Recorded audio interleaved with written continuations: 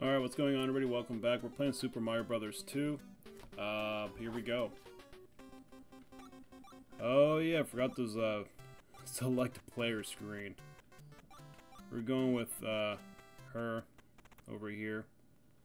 Alright, here we go. Here goes nothing. Oh yeah. I forgot about this weird effect that I had on the level design here. Pretty sure, yep, you can get on top of them and ride them, I guess. That's what she said. Got a cherry. Pick up the cherry. How do you pick this up? Oh, there we go. How do you throw this? Oh, that works. Oh, that's fantastic. I got hit. There we go. I haven't played this in a while. I think the last time I played this game was on the... I want to say Game Boy? Right, it came out for the Game Boy. I know that's where I played it. That or I'm not remembering correctly, but... I must have played one version of it, I guess. I don't know. I think you go in one of those holes over there. Or you just go up that vine. Oh, no! The shy guy. Oh, don't tell me. Oh, okay. I thought I had to, like, restart the whole thing. That'd been really unfortunate. Let's pick up the cherry. Alright, let's go up here. Alright, let's go over... Oh, no. Kind of screwed myself there. And... Alright, let's get rid of those guys. The star! This is the first time I ever ran into, like, the star in... Or at least, get to see the star in a video game. Or at least in the Mario series. I think that's the first time I ever got to use a star as a power-up. I don't remember. Alright, here we go. So now we're going up here. Let me watch out for this ladybug, whatever that is. Come on.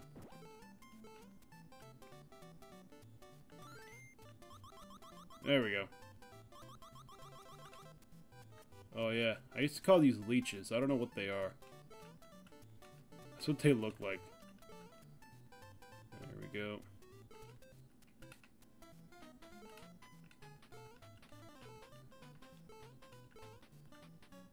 Damn, people back in the 80s must have like some really good patience to play these games. So part of me wants to like speedrun the crap out of this game. But another part of me is like, doesn't want to be patient. Oh no. Okay, alright, I see what I'm supposed to do here. Just go up here, fall on this dude, use them, and go up here. I think we're close to where Birdo is? Birdie? That one dude with the big ass mouth? There we go. I believe I'm supposed to like grab his eggs or whatever the hell that's supposed to be and just launch them at him. Oh wow, keep on like jumping off. There we go. And boom. One more. There we go. And I pick this up, this orb, and I enter this mouth. Such a weird way to exit a level, but hey, I do that in real life. Alright, we're gonna choose Toad, I guess. Alright, we're on level 2. Oh, wow, that is incredible. That is a great way to start out the level, by dying. Alright, let's do this bastard's magic carpet. Come on. Come on, you freak. There, yeah, there we go. Give me that. Uh-oh. Uh-oh. Uh-oh. Uh-oh. That was a close call. Diggy ya. I hate when people say that. Alright, what am I supposed to do here? I think there's a key or something. Do you have the key? Like, he was like struggling for his life. I'm guessing it's one of these pots. Oh, wow. Game over. That's unfortunate. I guess I don't think I have any other choice here. I guess I'll pick Luigi. Alright, here we go. Oh my goodness. All the way over here again. Yeah, people had a lot of patience back in the 80s. I don't have that type of patience.